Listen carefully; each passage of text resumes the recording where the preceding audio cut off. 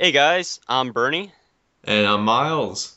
and today we are doing another review of a web series that we have both recently watched. Today we are going to be talking about Game Shop. Game Shop, you can find on the Start channel. That sounds weird, Start channel. Is But that actually the name of the channel? I the, haven't. the name of the channel is Start. It's run through IGN. Oh, okay. The series is 11 episodes long. Each episode ranges from 5 to 10 minutes. It took me an hour and 20 minutes to watch this straight through. Took me a while because I was watching an episode and then doing another thing and then doing Yeah, a. But it was a pretty good series overall, I'd say. I want to use the words pretty good. Yeah, Because I don't, it's not great. yeah. It's not like, oh my God, you guys, you have to see this.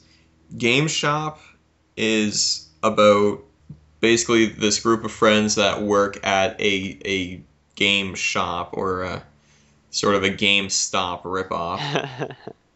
Yeah. And it's pretty funny. It's got its moments, but it never becomes great. I actually found that watching I never really started enjoying myself until about episode 5 was when it really got good. I think they had an occasional good joke. I'm just gonna say I didn't really like the way the whole thing ended this season, and it's at the end. I think it says stay tuned for season two, and I don't know how excited I am about it, but yeah, Yeah, yeah, I'm not really anxiously awaiting season 2, but I'm gonna probably watch it when it comes out and all. But I'll probably watch it too, simply for the fact that, like I said, I never got into it until about episode 5. But from episode 5, I could feel this steady incline of potential. I could feel them getting better as time went on, but it was just the first few episodes were kind of dull. And when you only have about 7 minutes or 8 minutes per episode, and you don't have a real clear plot line, a clear linear story progression, every episode is sort of interchangeable, except for the last 2 or 3 episodes. But every other episode is pretty interchangeable. You don't have to watch them in sequence.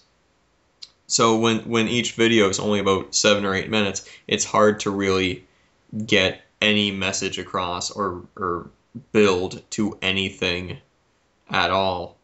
yeah, what episode do you think would be your favorite personally? Uh, well, episode 5 was the turning point for it. The episode where the character of Terry, who is sort of like the Terry is the gamer that plays like the children's games, the Pokemon and I think there was a Dora the Explorer joke thrown in there. Yeah, Yeah, he and the search mechanic in that Dora the Explorer the game was completely broken. Swiper was too easy to find. yeah, he and the Derek character, Derek being the Halo, Call of Duty, the FPS My guy. kind of guy. Yeah, Derek and Terry switched games for 3 days. So Derek would play the Pokemon and all the kitty games.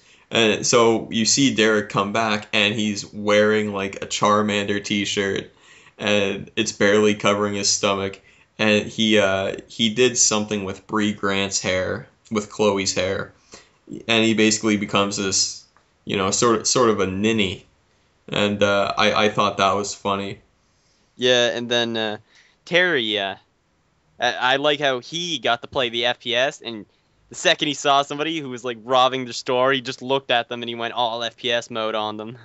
Yeah, he sort of not really spoiler alertish, but he went after a guy who was trying to take games off the shelf, like pack games into his trench coat, and Terry grabs a Halo sword, an Energy sword. energy sword, whatever, off the wall, and attacks him with it. And it's moments like these, and you brought up earlier about the ending of the series. it's moments like these where I'm not sure where the series is trying to go, whether it's going for like a realistic, down to earth kind of vibe, or if it wants to be a little more uh, fantastical and a little more creative and imaginative, but more in the well, it's a show, not so much realistic. Yeah, so Personally, we just said it like episode wise. Your favorite was that one. I think yeah, my favorite episode would be the Minecraft episode. I thought that was pretty funny because that's a lot of the stereotypes you run into in games. Igor, stop eating. Yeah, that's Myles when you play games or you talk to him on Skype. It's like, Myles, just put the fucking Skittles down. I'm addicted to the rainbow, but uh, but speaking of Igor, stop eating. Uh, Igor was one of my favorite characters. He was almost like the Zach Galifianakis, like the bumbling idiot kind of character.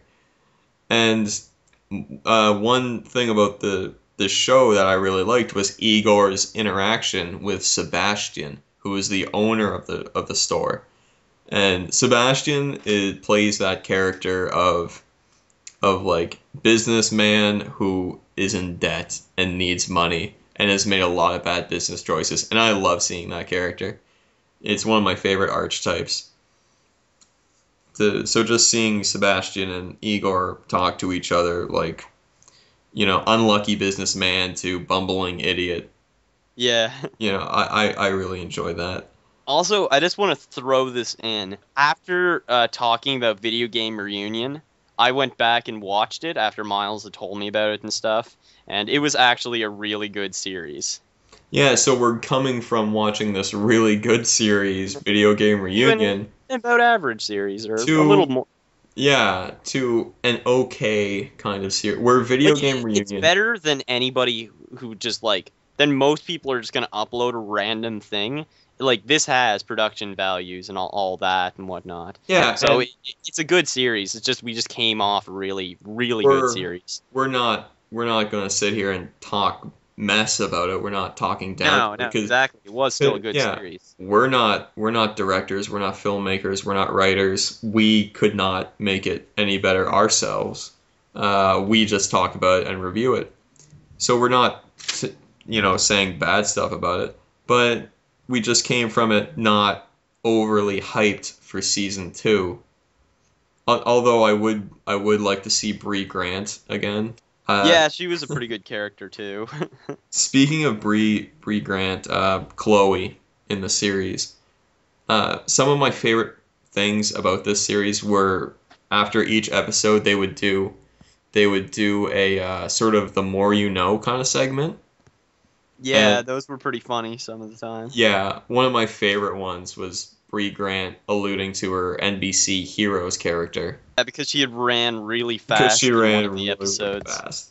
That the Minecraft episode I had mentioned. Yeah, and she's really adorable.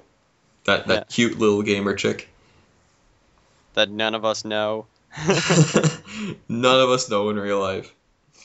uh, But no, so overall, the series took, an hour and a half of my time. It was a good time killer. I think it was worth it. Yeah, it was worth it. If you got an hour and a half, people just should probably go out and watch it. I enjoyed it. I wasn't blown away by it. I think season two, like I said, they have gotten better as time went on, and I think they're finding their sort of. I think they're getting comfortable with it. So I'm kind of looking forward to it, not blown away by it. I'd like to see some of the characters again, and there's not much else to say about it. It was good, not great. Uh, Yeah, that's about my not feelings not on so much a thumbs up as it is a bent thumbs up. Like it. I got nothing else to say for it. It was cool. It was neat. Yeah, that's about all I have to say about it too. All right. Well, until next time. This is Myles. And I'm Bernie. And thank you for listening to the HypnoPig Reviews Game Shop. Yeah, See, please If you guys feel like it, leave a comment down below, subscribe to the channel, and like this video.